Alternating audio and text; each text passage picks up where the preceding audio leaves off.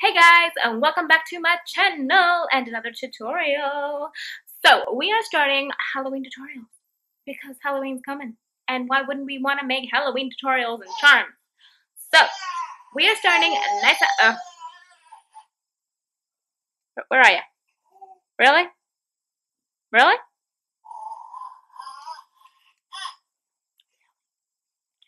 So today we will be making this little cutie pie. Focus. I love it when it focuses. So we're going to be making this super simple little ghost, and I actually made it with glow in the dark, but you guys can't see it properly. Yeah. So I made a little glow in the dark kawaii little ghost. Okay.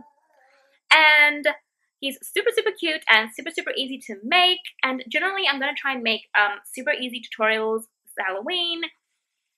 But yeah, I do want to start making slightly difficult tutorials, but it also has to do with time and this little thing in the background. Yeah, she kind of limits my time right now. Anyway, guys, let's get into the tutorial because I'm rambling, and yeah. So we'll be using some glow-in-the-dark clay. You can use white or translucent or anything else you want, of course, as well as some black clay for the details, an X-Acto knife or any cutting tool in general, and a ball tool. And just in case you hear baby girl's right next to me.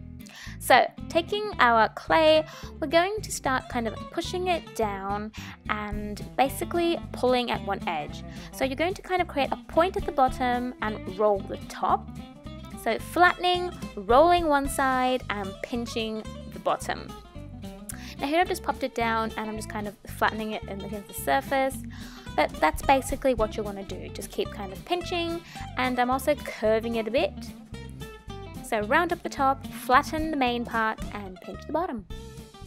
So once I'm happy with my shape, I think it actually took me quite a bit of time to be happy with it, I have to be honest.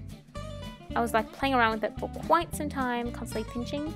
Once you're happy with it, you're going to pop it to the side and create the indents for the eyes.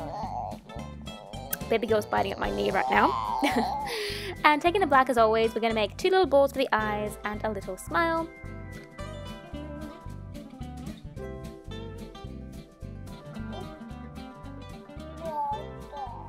Just like that, and pop them into place. And this is a very easy and simple tutorial, guys.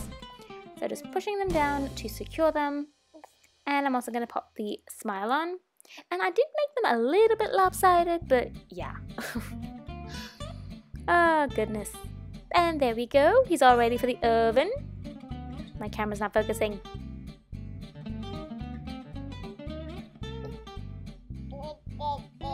So this is our little ghost that we made today. Super easy, super simple little tutorial for you guys. Halloween is on the way, as I said earlier, so yay. And yeah, I hope you guys enjoyed, and I will see you in the next one.